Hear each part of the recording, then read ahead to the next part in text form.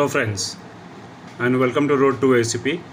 I am your host, and today I brought a very interesting and kind of intriguing topic of reverse engineering, that is about firmware reversing.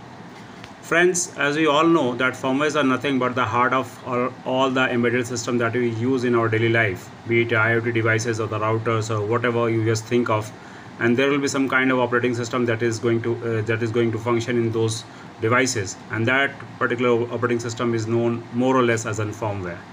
Basically, firmware helps to device functional according to the requirement.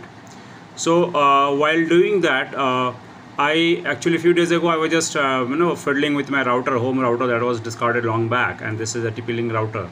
And the figure before you just also showing the a dashboard page of my TP-Link router. It's a demonstration page, and there is a login page as well. Okay, so I'm no longer using this router. I have switched into some Geo router these days. So I'll be bringing that firmware reversing of Geo router as well. I'll just try to extract the firmware and show you that how can you read into the details of it. Now, why these firmwares are very much important? Many times we have seen that you try to use some kind of default credentials for the routers, and you may wonder that where these default credentials are basically stored in this small and miniature devices, and how these devices are presenting this web pages before you to manage the different kind of functionality of router, like that remote pages where you just go for the login, and then you're just doing different kind of settings. Your SSID keys are also being stored there. So how that entire web architecture is embedded into this small file system, or squashed into a small file system.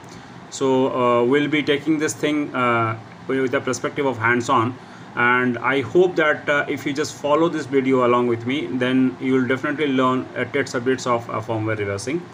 Friend, this field is very vast, so you should not expect that in one video we'll understand everything about the firmware reversing, because sometimes manufacturer definitely try to obfuscate the firmware in such a way that you don't get a hold onto all the file system easily. But still, I'll definitely give you an overview that how this thing can be done. So let's jump into downloading the firmware from the TP-Link website, and this is the firmware which I have downloaded.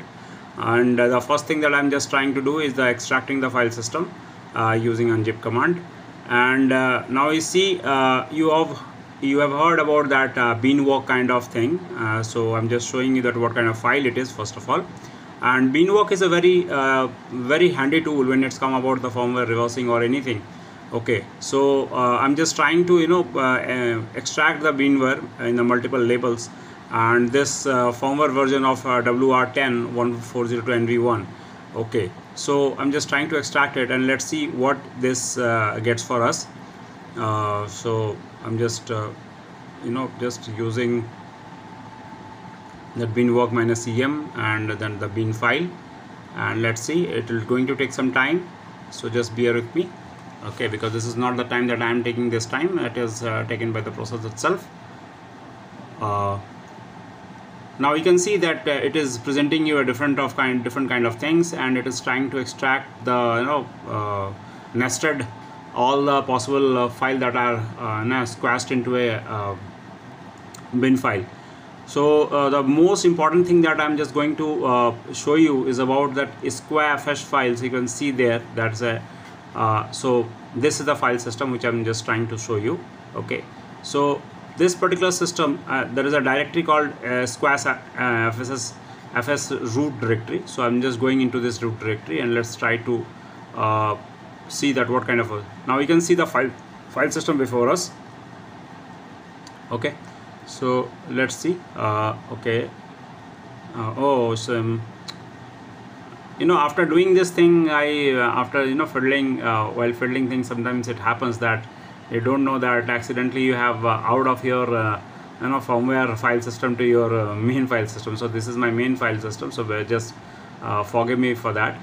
Okay, okay, I realized the mistake soon, but by the time it was recorded, so just just see, I'm just trying to show you my personal password.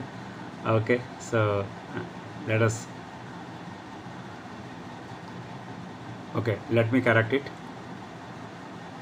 first of all, and I have realized it. I'm working in my user, my personal user, rather than into this. So I'll just go back to the desktop area where I've kept my the firmware, extracted firmware file system. So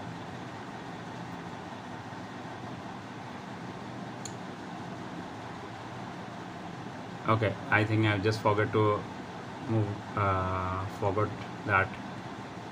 Yes, now this is okay. Desktop.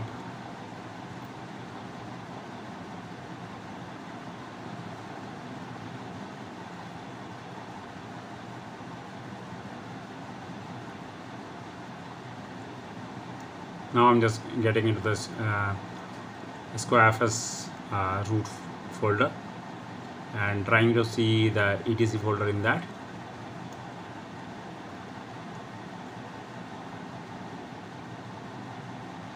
Okay, so I can see all the directories. So let's go into etc. Now this time I'm at the right path, and you can see there is a password file, and you all know that what password file and what shadow file contains. Shadow file basically contains the encrypted password of us. So you can see there are two users, that one is root and one is admin, and both have a password, same password I think.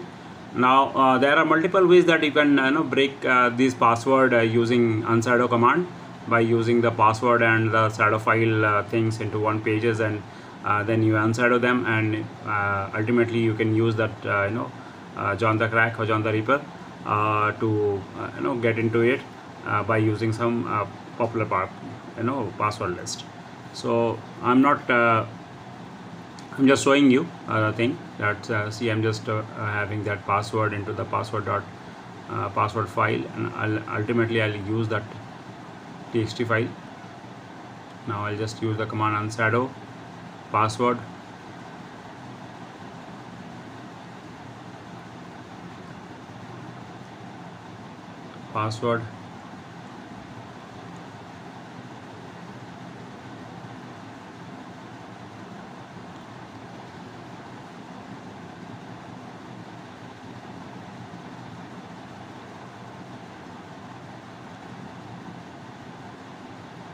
Sometimes while doing this thing, you will come to know that sometimes things works for you or sometimes it doesn't work for you.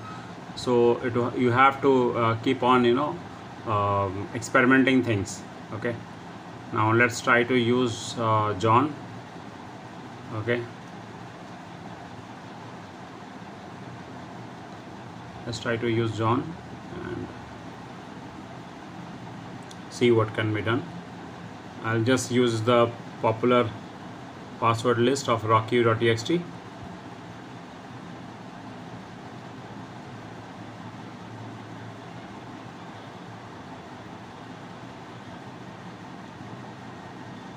Okay, so you can see that it's saying no password. Okay, it's because the password TP-Link is empty. And why it is empty? I think that password page is not connected. Password must be empty, that's why. Let's see. Yes, this is also empty. That's why you are not able not see. I just forgot to check that there is nothing in the password file as well. Okay, so we have got the shadow file, and we can use this shadow file to have some collision using the hashcat and other things. Okay, so I'm just leaving the things entirely onto you, and I've also tried multiple ways, and finally I just get into the things like using hashcat. You can see that hashcat is also not resulting anything, because in this particular case there is separator unmatched. So let me Since both the passwords are same, so I just tried both the passwords one by one, but it resulted nothing. And ultimately I just use some hash collision method to have the password.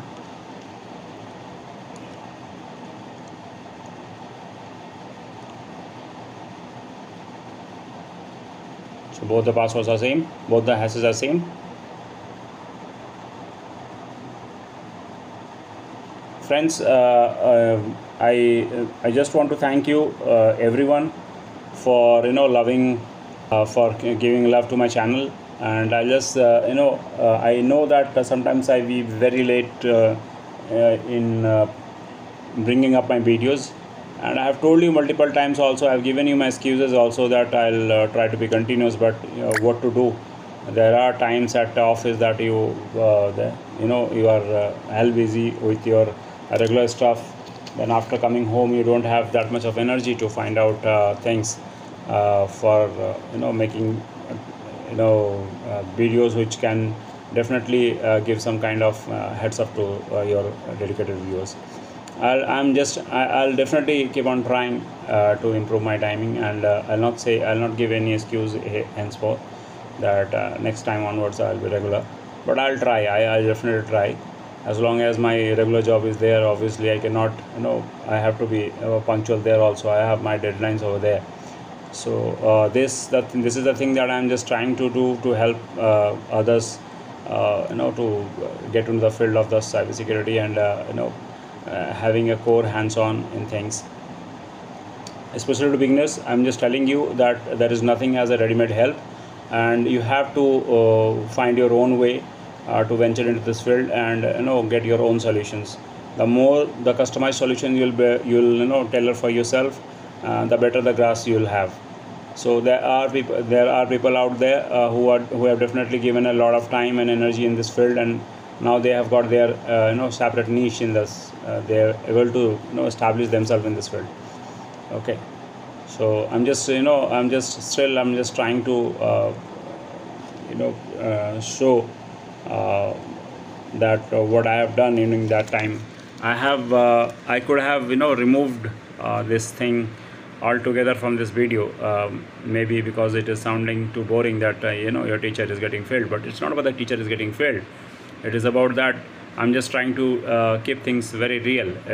It's not that everybody knows everything at all point of time. Sometimes you definitely have to do experiments, and there is no one perfect. Because this field is so vast. Sometimes you work on certain fields, and after a few days or a few months you just forget about these things, and again you have to revisit. But more or less your understanding or your basic concept should be so okay that you understand that what to look for, what to search for exactly. And that is also a kind of thing that one needs to understand.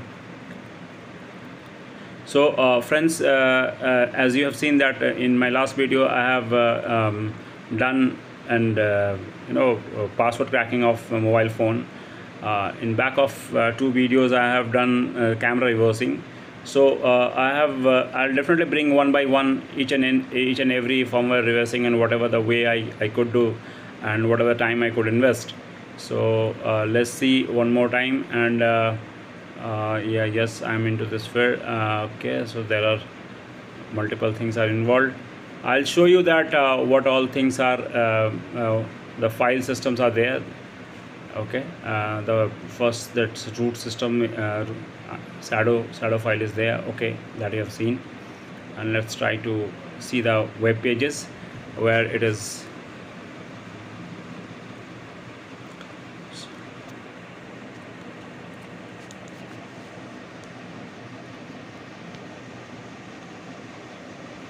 So this is that some of the other files of this router, which you can see the TP-Link model name is given. The model number of 2010.